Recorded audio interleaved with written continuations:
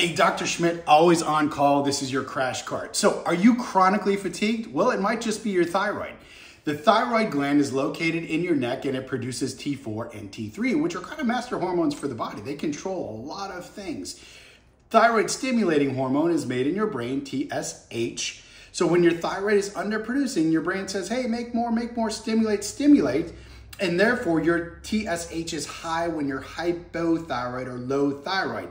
So usually the treatment for this is levothyroxine, which is similar to T4, and we bring that level up to the normal range again, and then your brain says, we've got enough, we don't need to stimulate, so the TSH comes back into the normal range. Now, some symptoms of hypothyroidism, fatigue is a big one. Weight gain, difficulty with weight loss, being cold, constipation, hair loss, just basically think about your body slowing down.